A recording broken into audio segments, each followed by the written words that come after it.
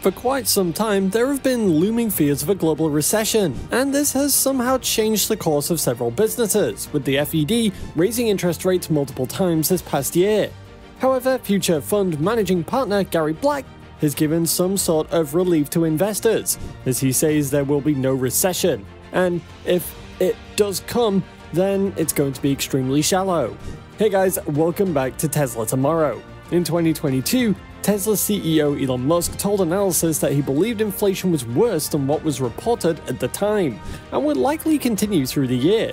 Prior to this, Musk said at Tesla's annual shareholder meeting in August that the economy was past its worst period of inflation, noting that the cost of most of the commodities and parts that go into Tesla's cars would decline in the following months. According to Musk, the trend was down at the time, which suggests that the economy was past peak inflation. The Tesla executive added that inflation would drop rapidly, and that he was expecting only a mid-recession in the next 18 months. Furthermore, Musk said that even if the recession is a serious one, then he expects to see a deflation in input cost, which will consequently lead to better margins. Is Tesla likely to suffer from a recession this year? More details in this video, but before we start, if you like this type of video, don't forget to like and subscribe, and ring that notification bell to keep up to date on everything going on with Tesla. According to Black, Tesla investors are not listening to Musk's economic forecasts, and the company's recent price cut has been a success. He added that most people are not paying attention to whether there will be a recession or not, and many believe that Tesla's first quarter delivery numbers could go as high as 450,000 cars. Gary Black fixed his expected margin for Tesla to about 23% with a 1.9 million volume delivery number for the year. He also predicted that Tesla's stock price will go as high as $370 in about 6 to 12 months. Black's new price target for Tesla comes from a place of intense bullishness on the automaker's stock.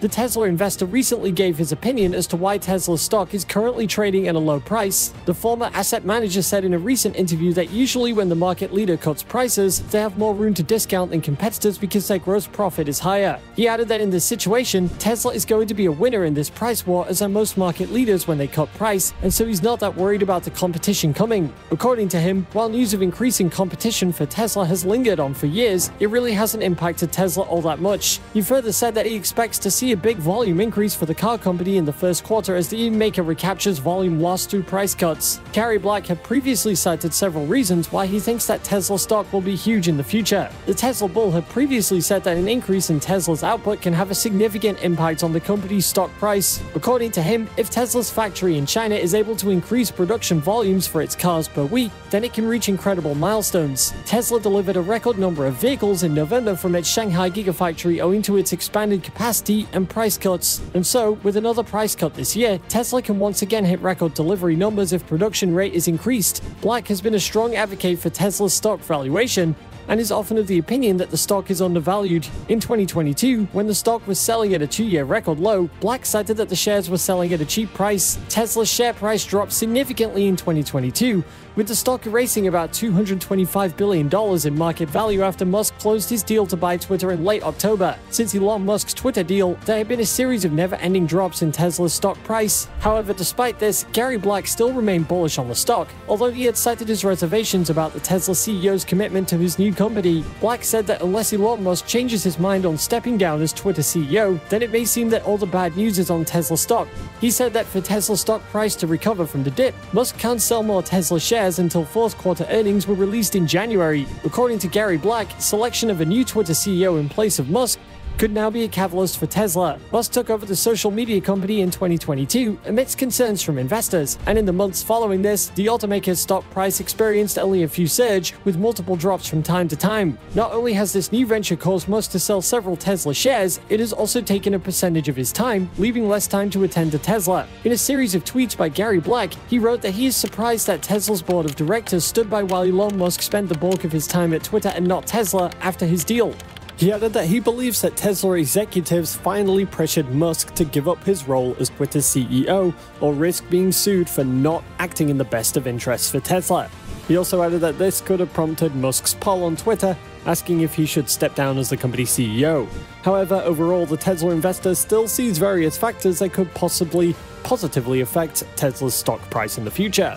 In a previous tweet, Black cited a wide release of Tesla's FSD version 11, the Cybertruck launch, a $10 billion share buyback in the first quarter of the year, and the production of a low-cost electric vehicle in 2023 as possible boosts for Tesla's stock price in the coming months. He also added that the construction of 2 to 3 new gigafactories and the endorsement of a new, credible CEO for Twitter are other possible catalysts for Tesla stock.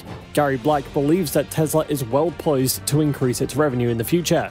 He had previously agreed with American investor Ron Barron when he predicted that Tesla will sell 20 million cars at $50,000 average selling price, with a 30% operating margin. According to Barron, this will give a $300 billion operating income with a 15 times PE ratio, equating to $4.5 trillion in valuation.